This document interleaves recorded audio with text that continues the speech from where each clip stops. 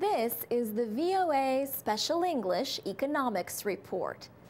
On January 18th, Wikipedia, the online encyclopedia, blacked out its English language website for 24 hours.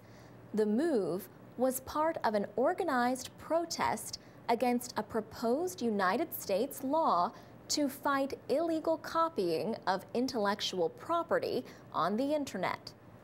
Jay Walsh is head of communications for the Wikimedia Foundation, which operates Wikipedia.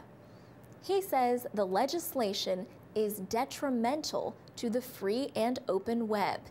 It's detrimental to Wikipedia, and we want to make sure that we send a message.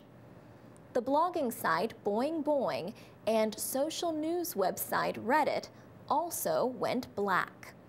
Eric Martin, the general manager of Reddit, said, "This is a really big deal, and this is something we're going to fight, and this is something we think threatens the entire tech sector."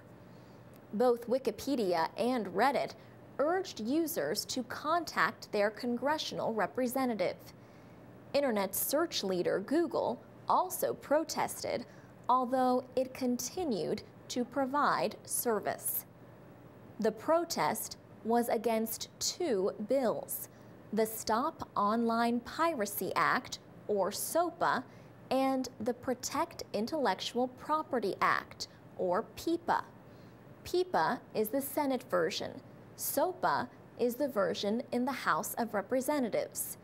Supporters say the law is needed to fight foreign websites that sell pirated copies of American movies and music.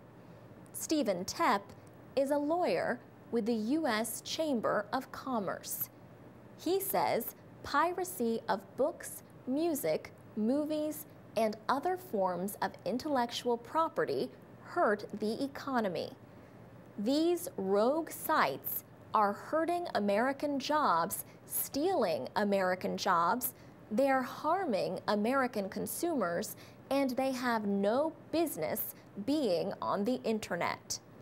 But many online businesses, including blogs, news sites, and search engines, say the law would force them to become censors. David Smith is with the Potomac Institute for Policy Studies. He says the proposed law would hurt Wikipedia and other sites that depend on material from users of the sites. He says websites would be required to police all the material they carry. It creates a legal situation in which a complainant can go before a judge and get an order, and it then makes the various internet companies, the internet service providers, responsible for what they're carrying. After the online protests, some lawmakers said they now had doubts about the legislation. The bills appeared unlikely to pass without changes. The Obama administration said it opposes any law that reduces freedom of expression or increases cybersecurity risk. For VOA Special English, I'm Alex Villarreal.